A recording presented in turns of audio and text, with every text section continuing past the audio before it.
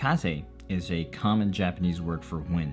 Kaze is also used when one catches a cold, even though it's written out differently. If you're sick, you might say, Kaze o hite imasu. Well, I got a fever, and the only prescription is more Kaze Flex.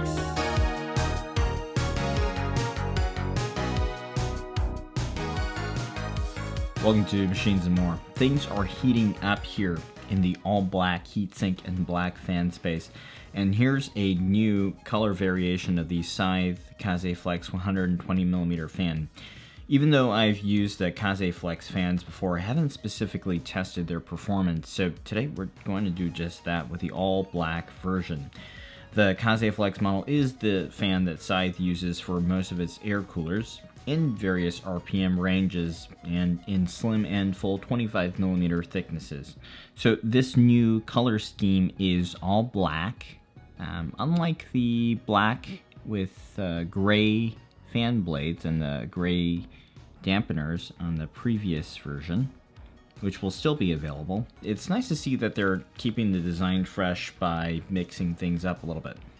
It's not just a color thing though. The RPM ranges aren't the same. In the gray, you have two 3-pin versions that cap out at either 800 or 2000 RPM. And you also have a 4-pin 300 to 1200 RPM max RPM version that you might have seen on your Fuma 2 or Mugen 5 coolers.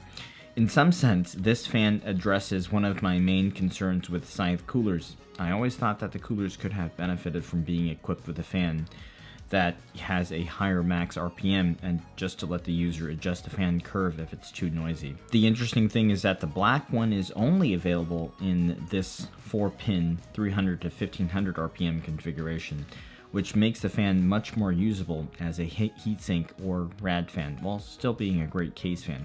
I will be including this one in the upcoming rad fan test part 2, but today let's first check out how it does on an air cooling heatsink. So I set this one up in two different ways. One was in a push-pull configuration on a Noctua U12A, compared against the venerable NFA 12x25, and to eliminate any bias that may be introduced by matching a brand's heatsink to its fans, I threw these both on the ID Cooling SE224XT in a single fan configuration. Noise normalized to a noise level of 2.5 decibels above the noise floor. The Kaze Flex spun at about 1200 RPM compared to the NFA 12x25s at 1500 RPM. It's a big RPM difference due to the fan designs, but the results are quite close with the Ryzen 7 5800X. It's constantly within a degree when running Cinebench R23 on a repeated cycle. The Noctua, being the 120mm fan to beat, is better, but it's really not hugely better in this case. On the ID Cooling SE224XT, the single fan RPMs for the same noise level were at 1280 and 1600 RPM for the Scythe and Noctua respectively. And we're still seeing the same roughly 1 degree gap, which really impressive.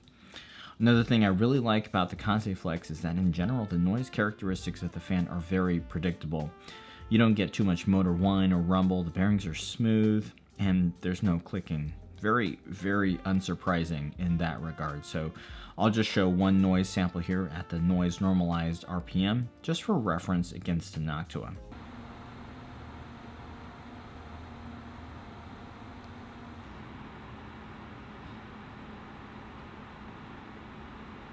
So wow, this is a very good fan for an air cooler, and if you have a Scythe cooler ready and you need a higher RPM fan, or you have a more budget-oriented cooler like the 224XT, this is a great choice for a fan upgrade. It does come stock on the revised Mugen 5 Black Edition, which looks super slick.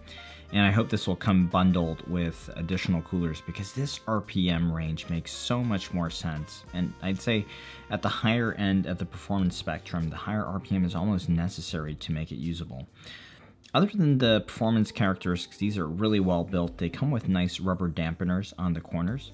And even though the stock cable is 30 centimeters long, you still get a 20 centimeter extension cable.